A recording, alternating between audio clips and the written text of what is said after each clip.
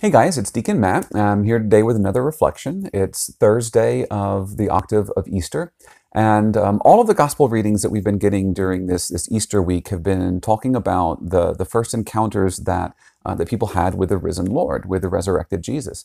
And yesterday we looked at the encounter that the disciples had on the road to Emmaus, where they recognized Jesus in the breaking of the bread.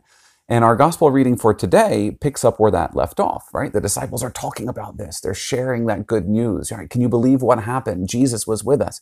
And as they're talking, and this is Luke chapter 24, beginning verse 35 through 48, as they're talking, it says, he stood in their midst, Jesus stood in their midst and said to them, "Peace be with you." But they were startled and terrified and thought they were seeing a ghost. Right? So here, this encounter is a little bit different, right? They don't fail to recognize him like in the examples that we saw yesterday and the day before, right? Where Mary Magdalene thought he was the gardener, and the disciples on the road to Emmaus, didn't recognize him at first until he blessed the bread and broke it and gave it to them, and then they recognized him in the breaking of the bread. No, they recognize him now. They know who he is. This is the Lord, but they're a little afraid because they think that he's a ghost. And he says, "Peace be with you. Peace be with you." And then he says, "Why are you troubled? Why are you troubled? Why do your questions arise in your hearts? Look at my hands and my feet, that it is I myself. Touch me and see, because a ghost doesn't have flesh and bones, as you can see that I have." And as he said this, he showed them his hands and his feet. And while they were still incredulous for joy and were amazed, he asked them, "Have you anything here to eat?" And they gave him a piece of baked fish, and he took it and ate it in front of them.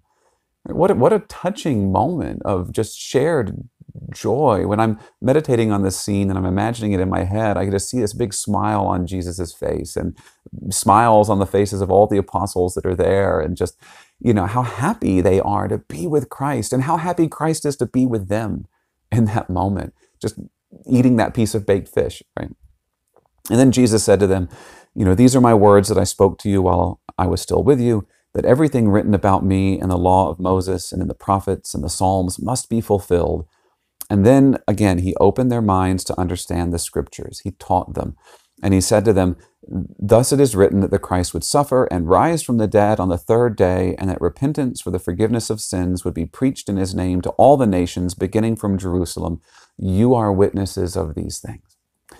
And, if you ask someone objectively, what's the most important thing that, is from this gospel passage, you might say, well, it's that teaching that Jesus gives to the disciples and the commissioning of them. You are my witnesses of these things. And that is important, right? We are witnesses of Christ's resurrection. But that's not why this gospel passage really stands out to me. What I find most touching about this passage, and I think what you find most touching about this passage, is just that camaraderie and that fellowship that Christ is enjoying, and enjoying with his friends, right? He's there with them, and he's happy to be there with them. He's like, "Hey guys, I'm back. And no, I'm not a ghost. Like, I'm really back. This is me in the body. See, feel my hands, feel my sides, feel me. I'm really here. And I'm kind of hungry. Have you got anything to eat? Oh, fish. I love fish. Give me some of that fish, And I can just imagine them, and I'm meditating on this scene, laughing with each other and just enjoying being there. And to me, it's kind of like the exact opposite of the Garden of Gethsemane, right? When Jesus was experiencing his agony in the garden, it was a night before he was to suffer. And he knew that the most difficult thing that he would ever have to do was right there before him. He was preparing for that. He was in his anguish, and he wanted that fellowship with his friends, but they couldn't even stay awake with him. They kept falling asleep, and he must have felt so alone and abandoned. But now we're on the other side of that, and he's back, and he's risen from the tomb, and he's with his friends again, and there's nothing before him but joy and peace, and he gives that peace to them, and he's just, the disciples are glad that he's there, and he's glad to be there with them, and there's just such joyful fellowship. That's what I find most touching about this passage, and I'm sure that's why it touches most of you as well. The teaching, the commissioning of the disciples as his witnesses, that is important. But I think why the disciples probably remembered this and why it was written down in Luke's gospel is they remembered that time of joyful fellowship with the Lord, and the teaching that he gave them sunk into them and was meaningful to them because of the context in which he offered it, that context of joyful friendship and fellowship.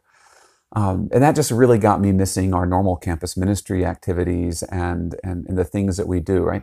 The teaching part of it, we're able to still continue to a large extent. You know, I do these YouTube videos.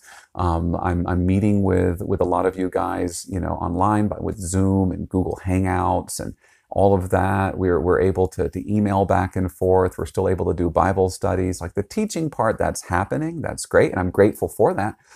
But what I miss is that coming together, that joyful fellowship, that time of breaking bread and sharing meals. And, you know, like I'm thinking about our Wednesday night programs. You know, there's a reason why we do them the way that we do them. Christ gives us this model, right? We come together first for dinner. You guys show up at our campus ministry house. Hey, do you have anything to eat here? Like Jesus came to the disciples, right? Have you got anything to eat? Okay, let's eat. Let's share this meal together. Let's enjoy being in one another's company and have this Christian fellowship. And now let's talk about our faith. Let's talk about our shared encounters with Jesus and what that means to us. And then we end our evening with a time of prayer and adoration, giving praise and thanksgiving to our Lord, right?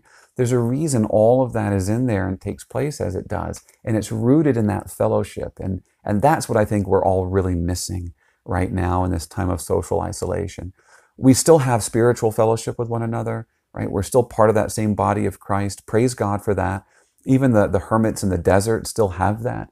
But, you know, we're not all called to be hermits. We're called to be, you know, in fellowship and to enjoy each other's company. And that's what we're missing. And it's right for us to miss that because we're not meant to be alone. We're meant to be together. We're meant to rejoice together, especially during these joyful seasons such as Easter. So I long for the day when we can do that again. And until we're able to do that, know that I'm here with you in spirit. Know that I'm praying for you, and I hope that you're continuing to pray for me. Right? Christ is risen. Alleluia. He is risen indeed. Alleluia. God bless.